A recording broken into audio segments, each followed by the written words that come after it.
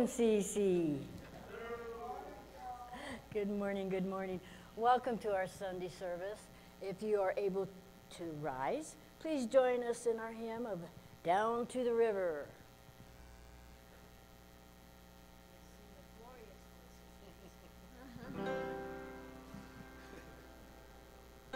Went down to the river to pray, studying about that good old way, and who shall wear a starry crown? My Lord, show me the way.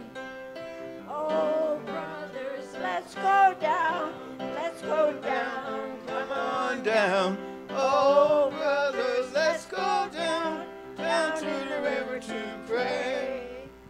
As I went down to the river to pray, studying about that good old way, and who shall wear a starry crown? Good Lord, show me the way.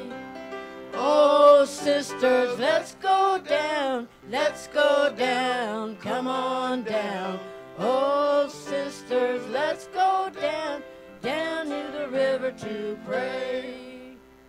As I went down to the river to pray, studying about that good old way, and who shall wear the starry crown? Good Lord, show me the way. Oh, family, let's go down, come on down.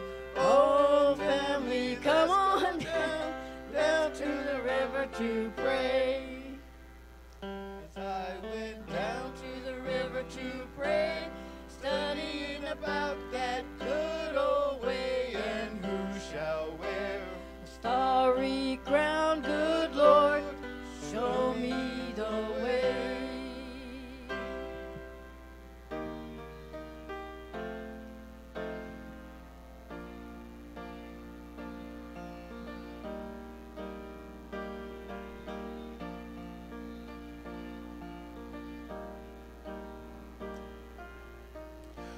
Draw me close to you. Never let me go. I lay it all down again to hear you say that I'm your friend. You are my desire. No one else will do, 'cause nothing else could take your place. to feel the warmth of your embrace. Help me find a way, bring me back to you. You're all I want. You're all I've ever needed. You're all I want. Help me know you're You are near. Draw me close to you. Never let me go. I lay it all down again to hear you say that I'm your friend. You are my desire. No one else will do, 'cause nothing else could take your place to feel the warmth of your embrace. Help me find a way, bring me back to you.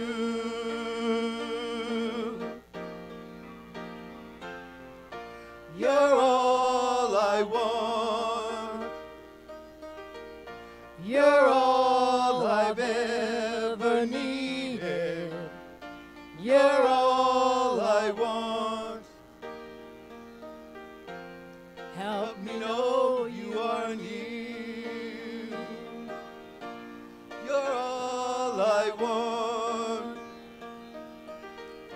You're all I've ever needed. You're all I want. Help me know you are near. Help me know you are near. Amen. Let's pray, shall we? Loving God, we have gathered on this Sunday morning to once again be in your presence, to worship, to sing, to pray, and to be in the company of one another. May your Spirit today, O God, just move through and among us. And let us just put aside any distractions, any burdens, any challenges that we've carried into this place. And for this next hour, God, can we just be open to the Spirit? Can we stop the chattering of our mind and just let the words come in, the words that we need to hear? And we say all this in your many names. Amen, amen, and amen. What a joy it is to welcome you today to Metropolitan Community Church of Albuquerque on this glorious Sunday morning. Everyone, please sign in on the attendance registers located in the seat pockets in front of you. If this is your first time here, please complete a welcome card, and if you bring that to me following worship, we will have a gift for you just to welcome you to this wonderful community of faith. To those watching on live stream or on our website, thank you for joining us today, and we hope that you enjoy worship and that you will include communion as you go through the service today. So get some crackers and juice or bread or whatever it is that you need to take communion with us. Just a couple quick announcements. If you can stay for just a few minutes after worship today to talk about Easter and some volunteers we're going to need to kind of make everything happen. We're going to do a potluck meal on Easter Sunday, so we'll need help with that and some other things. Also, the fish fry dinner social at St. John's Methodist Church. They do it every Lent. We set a date for us going on Friday, March 24th. It's $14, and you get 2 pieces of fried or grilled fish, baked potato, french fries, coleslaw, fruit, green beans, macaroni and cheese. You get your pick of 3 of those for $14. And it's for a good cause. So you could meet us here at the church between 4:45 and 5, and or just meet us at St. John's at 5:15. And this information is in your bulletin here, so make sure you get one from Sucan today. Take it home with you and put it on the refrigerator so you don't forget, so we can gather together and do some social time together. But please do stay for the meeting today. Okay, let's take a deep breath. And the threshold moment is what we're moving into now. And that kind of just talks a little bit about our theme, or gives us something to kind of focus on as we prepare to hear the word. Today we will hear the story of the woman at the well, also known as the Samaritan woman. It's a well-known and loved story of a woman who in the heat of the day meets Jesus there at the well, and he asks her for a drink. Every time I read this story, I ask myself, when was the last time that I drew water for someone who was thirsty? Even more, when was the last time I drew water for myself to drink? So we are here today, and we are thirsty. Thirsty for hope. Thirsty for some good news. Thirsty for perhaps just a glimpse of God in this space. So let us have the courage today to wade into our story with open eyes and open hearts. May we have the courage to drink this moment in. May we take the time just to listen and to be still. And may we trust that even if we make it to the well and we discover we forgot our bucket, that God is still there to meet us. Amen, and God bless you.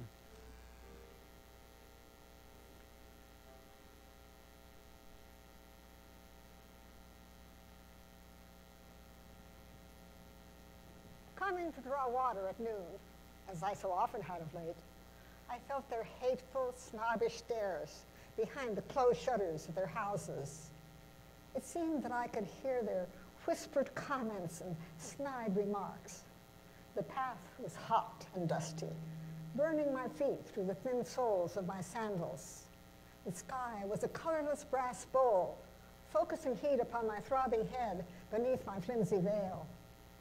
All I wanted was to fill my jar and hasten back to the dubious shelter of my hovel, except, of course, that I'd have to return to that snoring, sour-smelling creature, drunk far too early in the day. If I was lucky, he'd stay asleep while I prepared our meager noonday meal. If luckier still, he'd eat it without too much angry cursing that the meat was stringy and the bread had weevils. If I wasn't lucky. But at last, the houses far behind me, I came past the stone wall which shielded the well and almost dropped my jar. A man, a Jew, was seated in the shade of the tamarisk. My heart leaped to my throat. I nearly turned and ran, yet somehow, something in his manner made me stay. He spoke 4 simple words. Give me a drink. His voice was quiet, yet I felt as if he shouted. I felt as if the universe had paused, as if the heavens held their breath.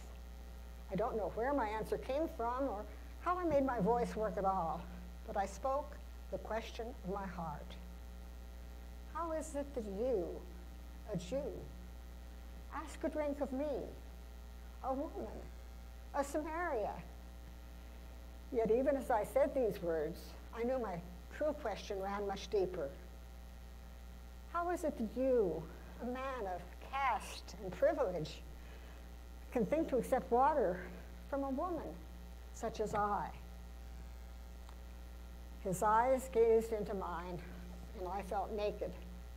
I trembled to my deepest soul, sure his next words would flay me to the bone.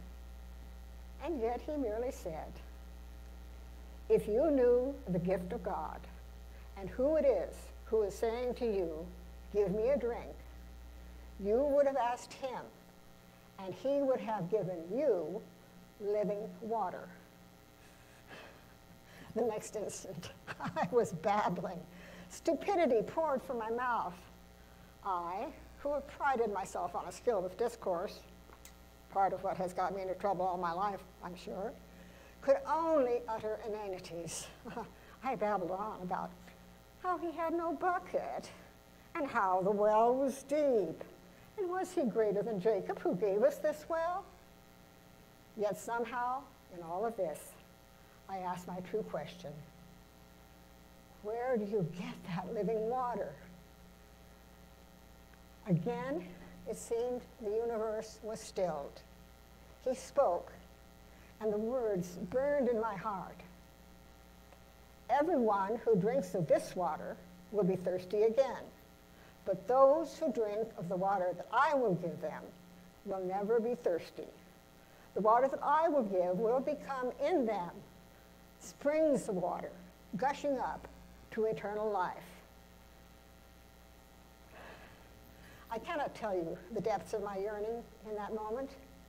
I thought of that long, hot, dusty road and those houses with their hateful, shuttered eyes. I thought of him who drank not water, but sour wine, fouling my home with his drunkenness, and I said, out of that agony of yearning, Sir, give me this water, that I may never be thirsty or have to keep coming here to draw my water. Again, his eyes pierced my soul. Go, call your husband, and come back. He knew, of course. I didn't have to say a word, but habits die hard, and words came rushing out of my foolish mouth before my mind could bridle it. I have no husband. And suddenly I knew that things must change. I found myself struggling to deal with the reality. This was the moment. This was the time. Yet even so, as I've already said, old habits die hard. I tried to flounder back to old familiar ground, going on about the theological differences of the Jews and us. In one voice, I acknowledged him a prophet. In the next, I challenged the primacy of worship in Jerusalem. Praise God. He didn't let it happen. Far from jumping into combat with trite doctrines I'd rejected long ago, he said a brand new thing. Woman, the hour is coming when you will worship Abba neither on the mountain nor in Jerusalem. You worship what you do not know. We worship what we know, for salvation is from the Jews. The hour is coming, and is now here, when the true worshiper will worship Abba in spirit and in truth. For Abba seeks such as these to worship. God is spirit, and those who worship must worship in spirit. From my innermost being, I answered him, I know that Messiah is coming, who will proclaim all things to us. And as the trumpet call of heaven echoed in my soul, Jesus said to me, I am he, the one who is speaking to you. Words cannot describe the tidal wave of joy which surged up in me then. He spoke of fountains gushing up, and it has been so all my life since.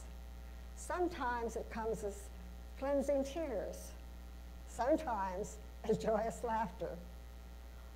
Always now, I seem to have the right words.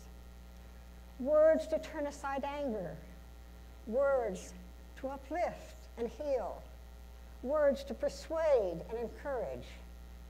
The neighbors who hated me before have now become good friends. As together we speak of Jesus and his love. The man who lay in my house, drinking his days away, abusing me in anger, has become a follower as well. Although all our hearts were broken when they crucified our Jesus on a hill in that supposedly holy city of Jerusalem, they healed again a few days later when our risen Savior walked again amongst us. So now, it was not from the temple, but from a mountain such as we Samaritans worship on, that Jesus went back to his Abba. So now, we must go out, leaving our hills of home, following the path the Spirit shows us, carrying his living water for the desert hearts of other outcasts everywhere.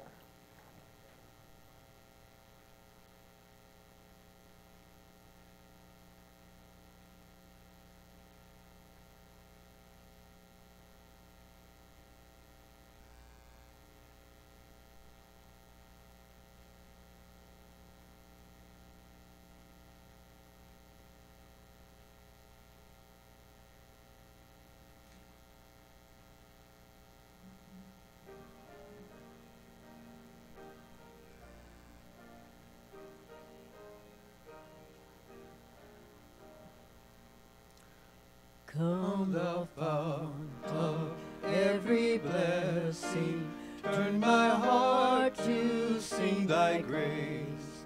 Streams of mercy never ceasing, call for songs of loudest praise.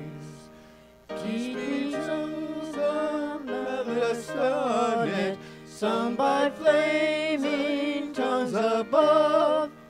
Praise the mount fixed upon it, mount of God's unchanging love.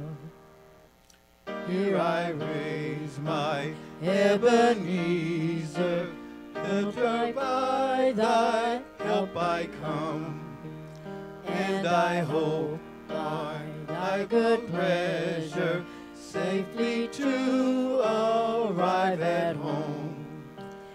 Jesus sought me when a stranger, wandering from the fold of God, He to rescue me from danger, interposed His precious blood.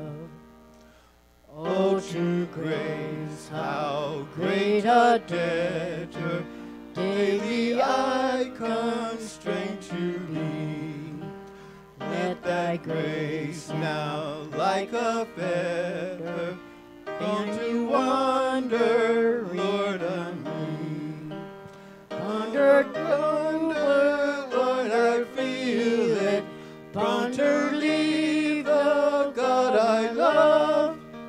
Here's my heart, oh, take and seal it from thy courts above.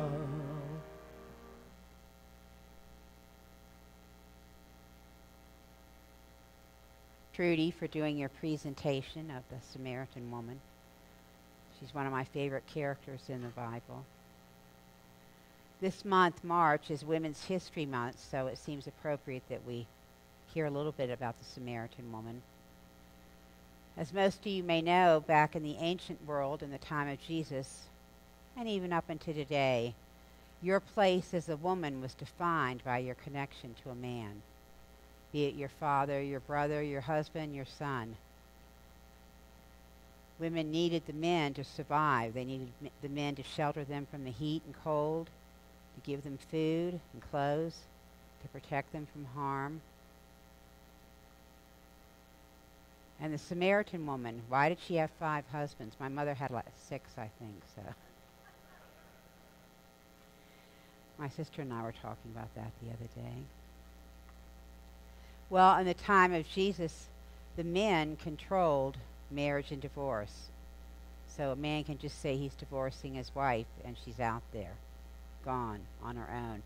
Or if she was married to a brother who passed away and he had 3 other brothers, and she would go to one of the brothers in the family. That's just how they did things. So she was kind of an outcast in her community.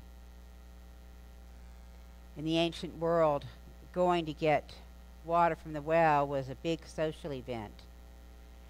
And you went based on your status within the community. So the most respected and admired women or their servants would go to the well first. Samaritan woman, she's drawing her water alone, and it's in the high heat of noon. And there she finds Jesus just waiting for her. And he says, will you give me something to drink? And back then, many Jewish people wouldn't speak to Samaritans because they were considered not fully Jewish. And also, men and women didn't speak to one another in the ancient world. But Jesus must have seen something in the Samaritan woman, maybe not only her great needs and her woundedness. I think he saw her perseverance, her giftedness, and her keen mind that had enabled her to survive all these years. They talk like rabbi to rabbi about theological issues. And Jesus and the unnamed woman is one of the longest theological discussions in the 4 Gospels, and one of the few times that Jesus reveals that he is the Messiah. So I want to take us back to the Israelites in the desert. How many people are familiar with that story? If you were raised in the church, the Israelites in the desert, they got free from Egypt. They were held in slavery. And so they're out in the desert and they're walking, and Moses, I don't know how he stood it for 40 years with people that were whining and complaining as much as they did. I mean, God did so many miracles for him. It's like, wow, you know. And they're crying out, we don't have any water. We need something to drink.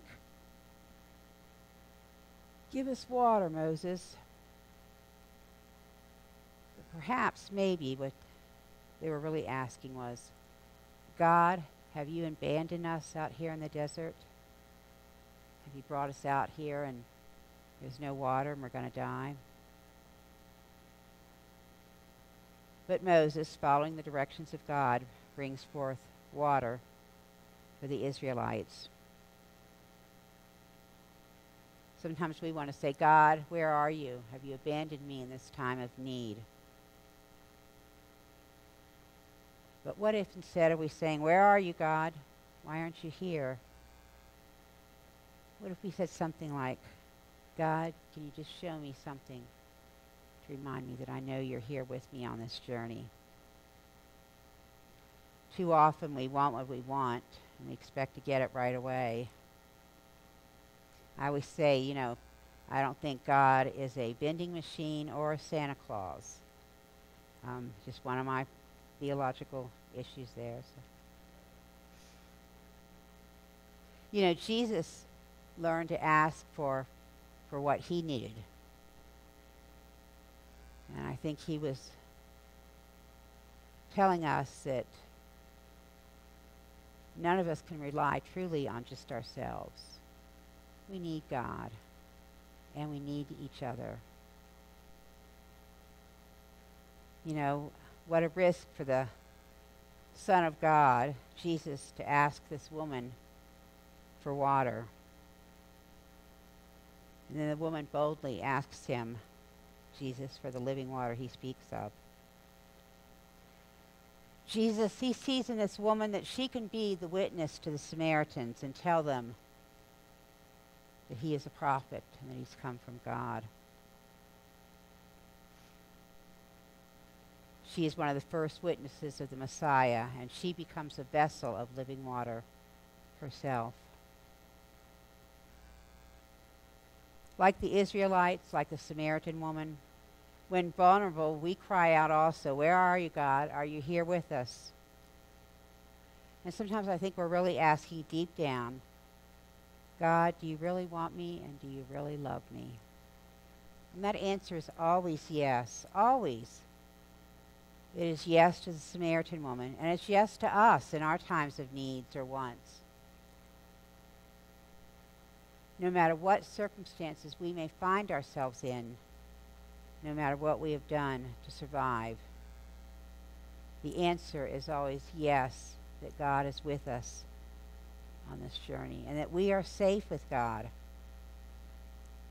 God has a purpose and a plan for each one of us in changing our world, the world around us. We are each worthy to provide water, living water, to one another. And may we also know that we are loved by God unconditionally. Will you pray with me, please? Loving God, we thank you for the gift of Jesus and for his journey as he traveled the countryside ministering to others. I pray, O God, that you will feed us and sustain us this Sunday so that we can go out and continue our work in this world. And we thank you for this. In Jesus' name, amen. God bless you all.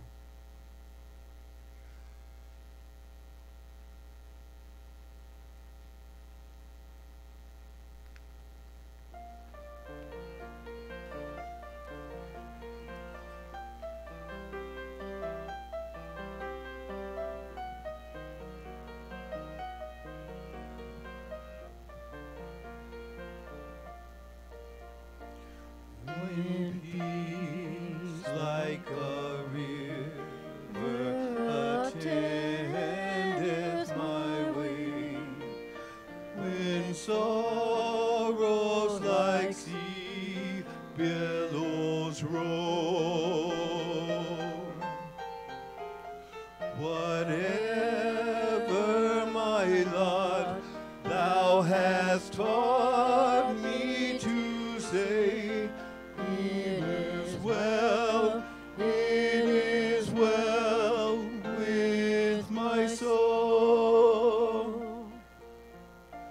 It is well with my soul. It is well with my soul.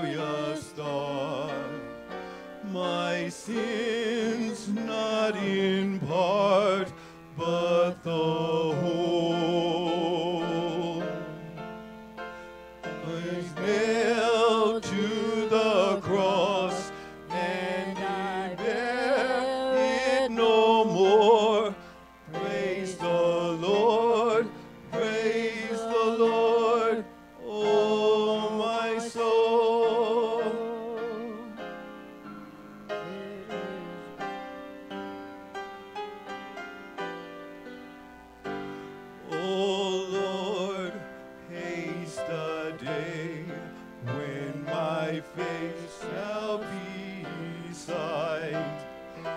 The clouds be rolled back as a scroll. The trumps shall resound, and the Lord shall descend. Even so, it is well with my soul. It is well with my soul. It is well with my soul.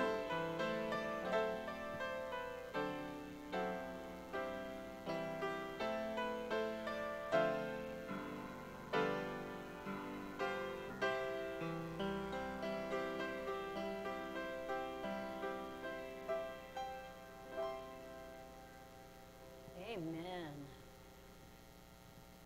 Let us come together in prayer as we lift the needs of our community and we place him at our Lord's feet. That he may comfort those who are in pain, ease the mind of others that have their mental issues, and bring them to peace of mind. So we lift those in our families that are sick, who have received a serious diagnosis of health. We lift those in our own church as they deal with their health issues.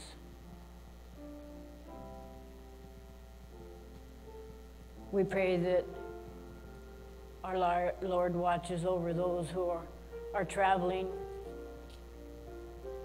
that he may hold them in his arms and keep them from harm. Heavenly Father, we lift our pastor, that you may guide her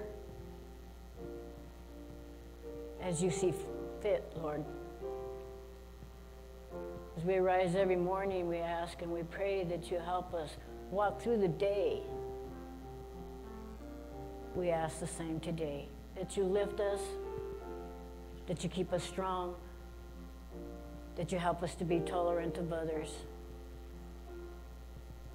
and that you fill this world with peace, Lord.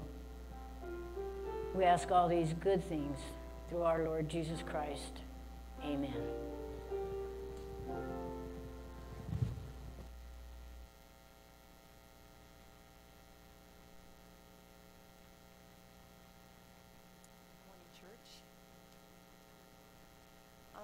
Let's pray for the offerings. Dear Lord, today as we gather and collect offerings today, please bless these so that those we can keep our church open for seekers that can come here and seek their way to you. In Jesus' name, amen.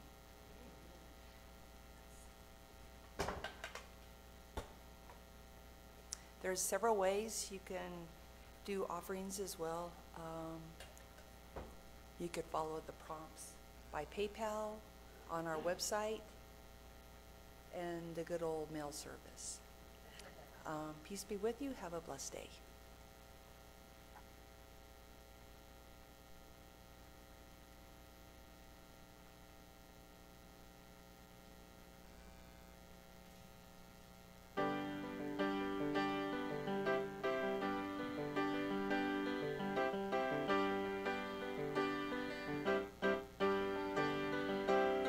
I will feast at the table of the Lord. I will feast at the table of the Lord. Of the Lord.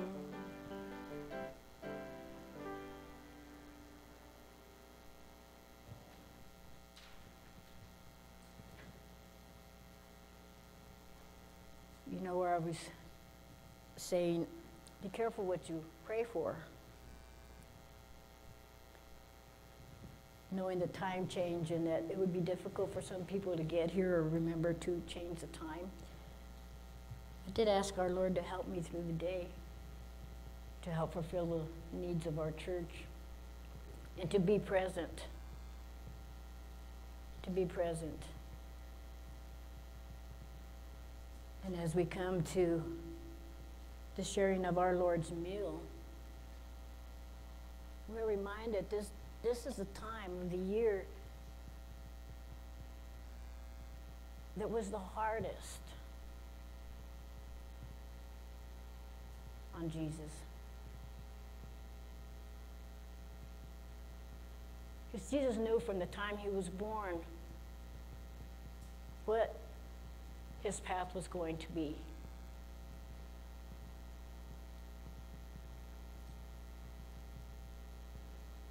And as the day came, the night before he was to fulfill his path,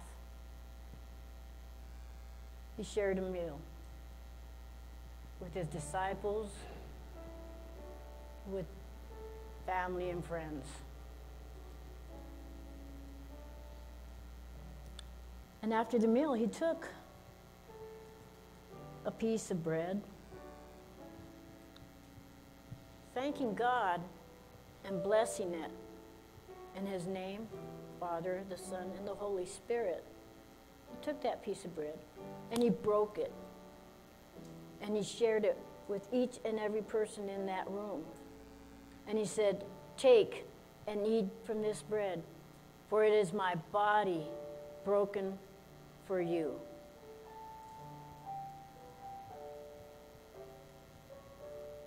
He also took a cup in the same manner, giving thanks and praise to God. He blessed it in the name of the Father, the Son, and the Holy Spirit. And he shared it with each and every person in that room. And he said, take and drink from this cup, for it is the fruit of the vine and the new and everlasting covenant. Whenever you eat of this bread and drink of this cup, remember me, for I am always with you. Here at MCC, we practice an open table. It is open to anyone that chooses to come with an open heart and to receive of this meal. If you have already received your meal at your chairs and you wish a prayer, please come forward. And Pastor and I will be happy to share a prayer with you. Pray with you and for you. So will the holder and the servers please come forward.